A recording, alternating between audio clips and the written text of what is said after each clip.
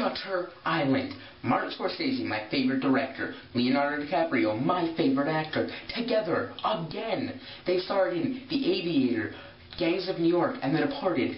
3 amazing films. The Departed is my number 3 favorite movie of all time. So is there any reason not to be excited for this movie? No. This movie is supposed to come out in October. People were saying because they pushed back because it wasn't good enough. No. They pushed back because of advertising it. They had spent so much money advertising other Paramount movies. But yes, it has arrived. So it started off with strong reviews, but now the reviews are very love-hate, and I am with the lovers without a doubt. This movie was fan-freaking-tastic. It's not pitch perfect. It's not one of my favorite Scorsese movies. Now here are my top 5 Scorsese movies, just to give you a sense of what I like about him. And I love every one of his movies, so, and this doesn't include his documentaries or anything. But 5 is, Taxi Driver. I love Taxi Driver. It is an awesome movie. Robert De Niro's awesome. 4, Aviator. 3, Casino. 2, Goodfellas. And 1, The Departed. So the trailer for this movie looked amazing. I love psychological thrillers. I was going to read the book when I heard this movie was going to be made, but I didn't want to spoil it because I knew it was one of those movies you don't want to ruin the ending. Everything to this movie, the art direction, the editing, the set direction, everything from the score. The score is a little overwhelming at first, but it really captures your mind and perfectly sets the mood to this movie from the moment it starts. This movie, it does a fantastic job of balancing gothic horror and suspense and mystery, everything you need to make a fantastic thriller. Martin Scorsese flexes every filmmaking muscle he has to make this movie. You can tell how much fun he had with it. Now, he does such a fantastic job technically, but as far as acting, if this does not get DiCaprio his well-deserved Oscar win, I mean, it's still very early in the year, there could be people who outshine him, but I definitely think, as of this moment, he definitely deserves to win, because they've only nominated him 3 times. He should have been nominated a lot more than that. That's the only thing I'd give him the Golden Globes. They nominate him a lot more. He didn't get nominated for Titanic or The Departed. It's crazy. I really think a lot of people that didn't like this movie, just that they're not used to Scorsese doing movies like this. But he shows he's a master of every genre he could possibly work in. He going from crime thriller to psychological thriller. He works it so well.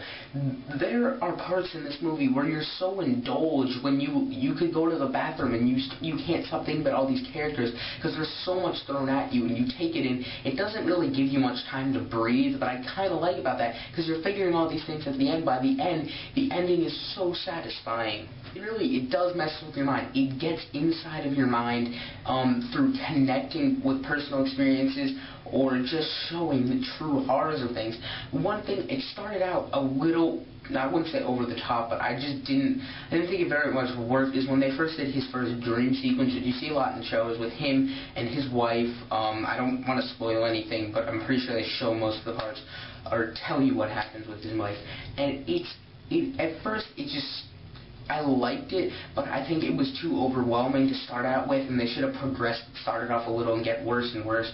But yet, it still really consumes you. His character consumes you. And when you find out these mysteries that are on this island in the mind of every single character, you're completely out of it. You don't understand what's hallucinations anymore, what's real, what's fact, what's a conspiracy, what's not, which character's bad, which character's good, who can you trust.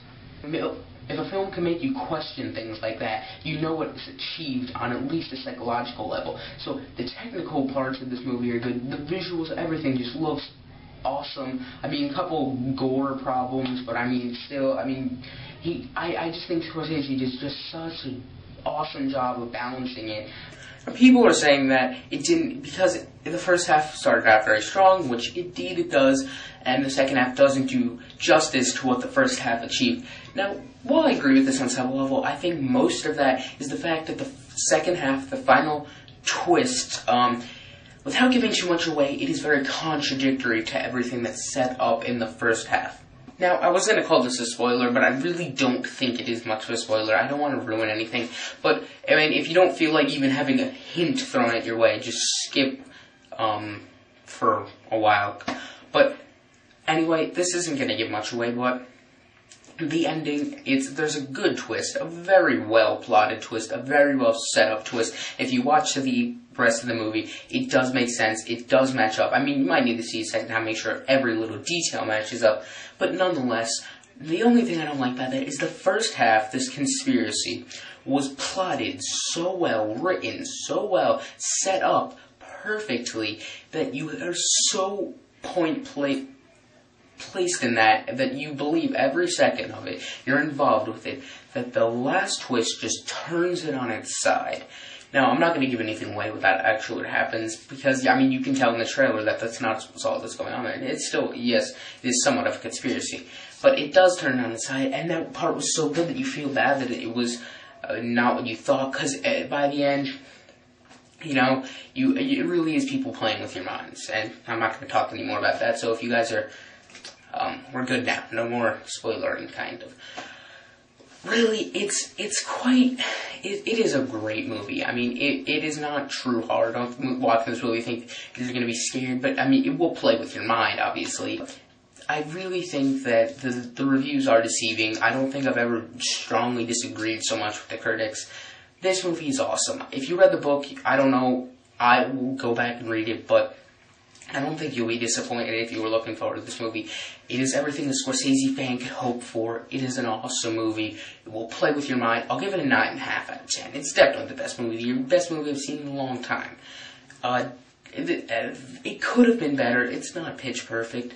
But still, I recommend you guys go see this movie. It is awesome.